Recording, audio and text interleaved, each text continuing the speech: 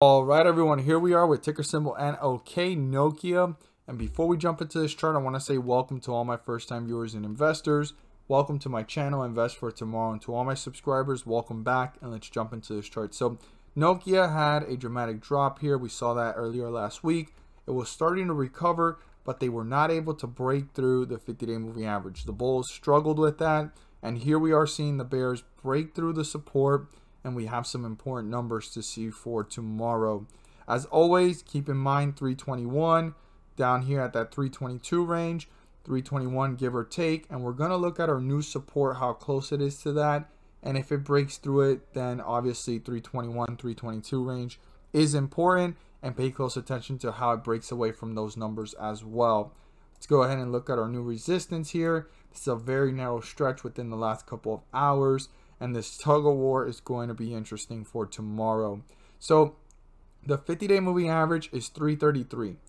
If the bulls can break through that, they got back into bullish territory, but currently the bears are holding them down and keeping them below the 50-day moving average, so we're in bearish territory. So for the bulls to even get closer to it and start their goal to get closer and break through it, they need to break through this resistance level that was reached here as this started to fall and level off here in the last couple of hours, and that's 329. The bulls need to turn 329 into a support, pull away from it, reach newer highs and new resistance levels to get closer to the 50-day moving average, and then get back into bullish territory. But their first step before all of that is breaking through 329, turning that into a support, and starting to pull away from it significantly to go ahead and hit new highs and new resistance levels. On the other hand, we have what the bears want. This is the lowest point reached in this bearish run here after this slight bullish recovery, and that is 323. If 323 is broken through, it is significant because it's very close to the lowest points reached previously here at 321, 322, and it was touched twice today, So it is very important to keep in mind, paying close attention to this stock, how it reacts if it breaks through 323. It's pulling further away from the 50-day moving average if the bears accomplish that, and how quickly is this moving down to newer lows, or are the bulls trying to reappear to bring this back up? Those are some significant signs to pay close attention to as how this behaves if it breaks through support, because we're already in bearish territory, and breaking through support is going to bring this down to newer lows and new support levels. As always, if you found this video helpful and informative, please do so and subscribe.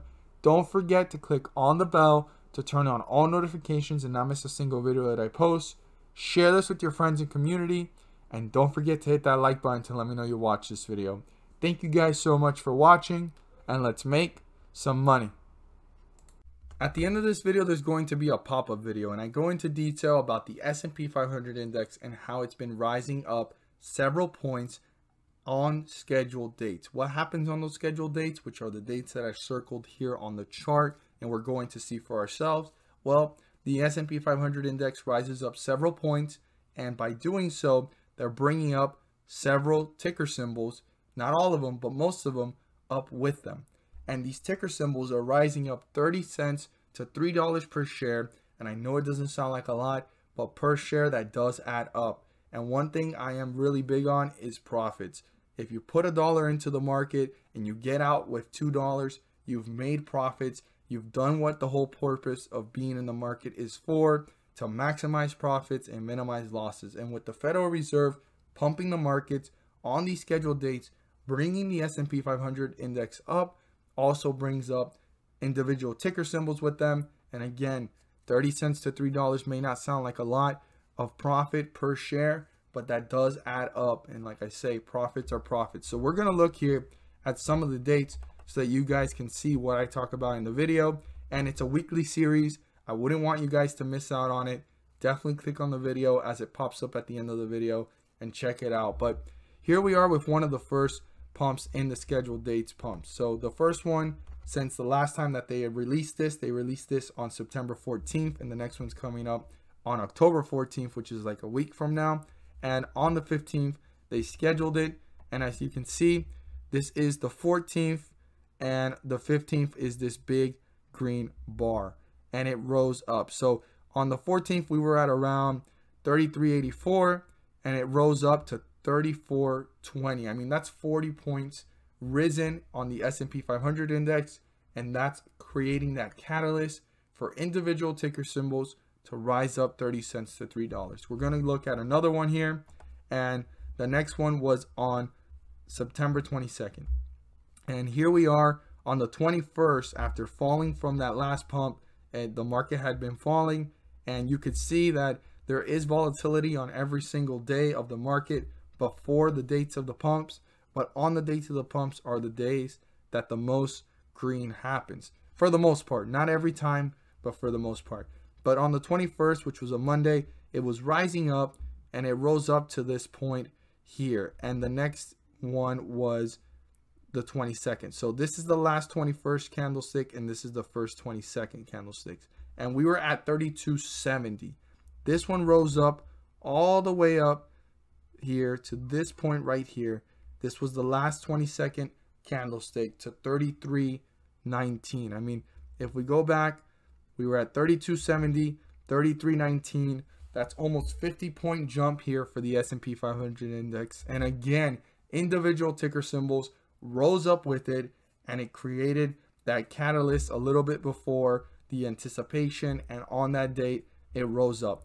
Now on this next pump, which was a little bit different, there was a catalyst formed beforehand, and it rose up to these highs on the 28th of about 33.59. It actually dipped on the date of the next pump, which we see it here, which was on the 29th of September, and the next one was on the 6th, which just happened yesterday, and it actually slightly dipped. Now, not every time is these pumps going to rise up the market like we've seen here by a lot of points, but it still rises it back up or levels it off from hitting newer lows and leveling off the market itself. Because if we look at the previous notes that I did beforehand, it was actually rising up with it. The volatility was there, but you were able to buy, like for example, how we bought here on the 15th and it rose up. Well, it's been falling and then very volatile here, up and down. Beforehand, you can buy at the beginning of the scheduled pump dates and hold a couple weeks and ride out several pumps, and you were going on your way up.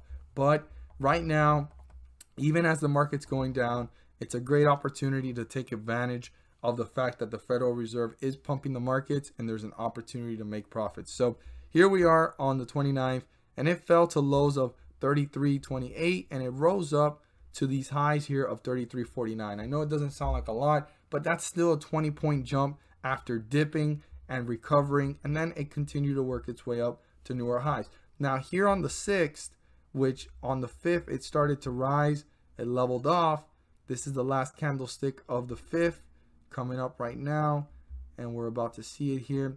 Yes, this is the last candlestick of the 5th, and it rose up, and all the way to the last candlestick of the 6th, it rose up another 20 points. I mean, we're down here and it ended up around here. So right now, something I'm noticing is that these pumps are creating less of an effect on the market, but it's creating that upward direction from falling to newer lows, but it's still helping the market rise up. And even though the S&P 500 index is rising several points, there are individual ticker symbols rising up, like I said, 30 cents to $3.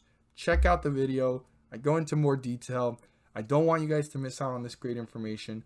Click on it, and thank you guys so much for watching, and let's make some money.